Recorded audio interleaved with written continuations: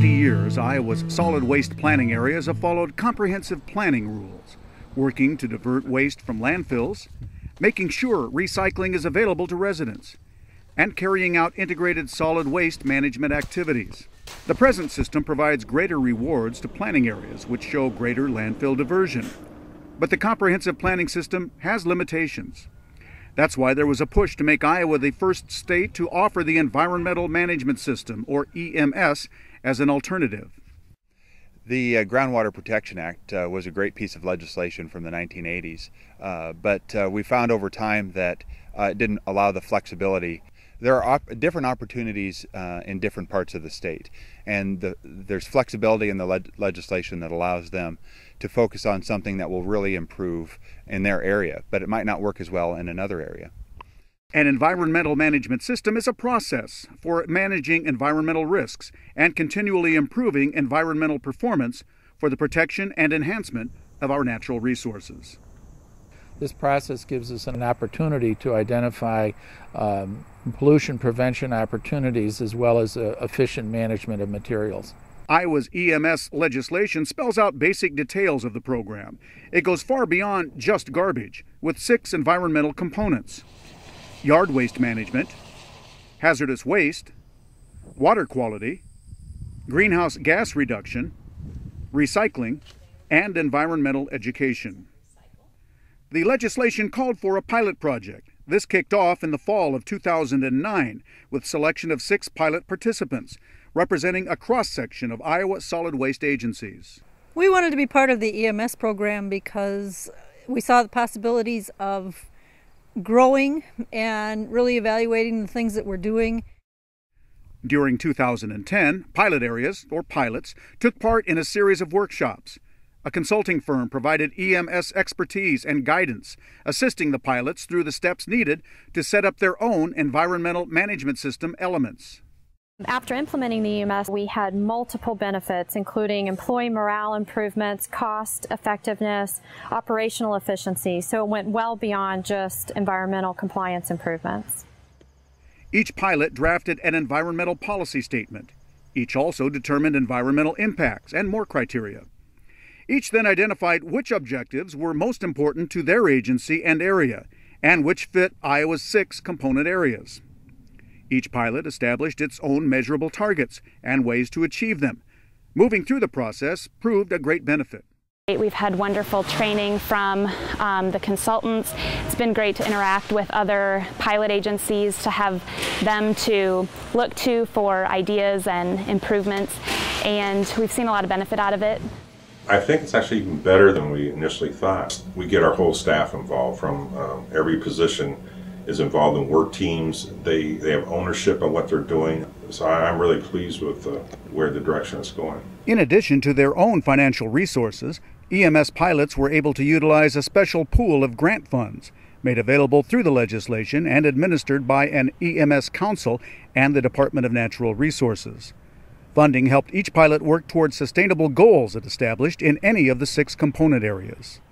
This is really the chance for us to take the next step.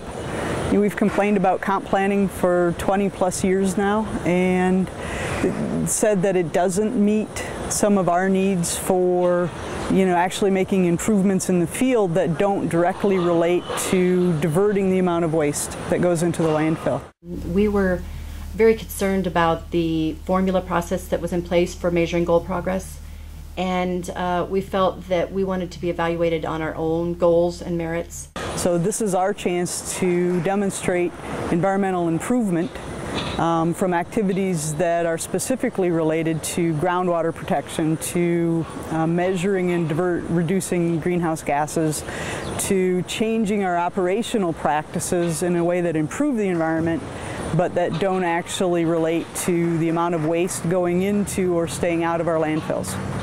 Freedom from comprehensive planning goals, along with that EMS grant funding, encouraged the pilots to begin and improve upon their projects. Improved CFL and fluorescent bulb recycling and disposal. Increased staff training. One pilot partnered with member cities to reduce brush burning, improving the environment and the relationship between all parties involved.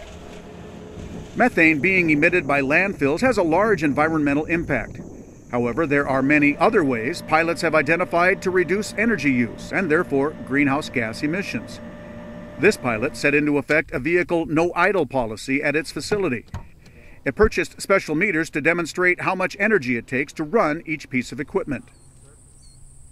One pilot found water runoff and even grass clippings could be reduced when bluegrass lawns were partially replaced with buffer strips and prairie plantings. Another benefit was the energy savings, a double dip with greenhouse gas benefits. Many of the EMS projects also fall under more than one component. Recycling has been around a long time. Sometimes it's hard anymore to get folks excited about it, but some EMS projects did just that. 2 pilots expanded shingle recycling programs. One worked on a multiple family housing recycling project. Another focused on event recycling efforts. A couple pilots targeted construction and demolition waste reduction. Sometimes people need to hear something multiple times before it sinks in. That's exactly why education is a key component of EMS. Good websites and signage are important too. They are among the overall goals of the EMS projects. Several pilots invested in themselves with education. They explore glass recycling, waste characterization, even an electronic demanufacturing facility certification study. What are expected outcomes of EMS? A better management system for Rathbun area solid waste, an opportunity to look for continual improvement in our programs and know where the improvement needs to be on a yearly basis. It will really make you think what you want to do and how you want to do it. And it's a different way of looking at solid waste. The difference between EMS and comprehensive planning, I like to think of it as the difference between a crash diet and a change in lifestyle. It's on our minds a lot more. We're cognizant of what we do every day and how it impacts the environment. EMS participants submit an annual report showing the goals they set out and the results of their activities. As part of the EMS process, participants will begin to assess how they did compared to the goals they earlier set. They find out why things did or did not work. Then they start the process all over again. Sustainability is about resilience, for the future and leaving a legacy for future generations to have resources to use.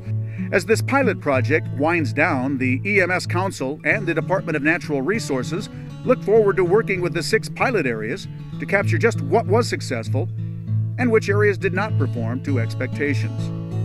The DNR will proceed with rulemaking to formalize the process.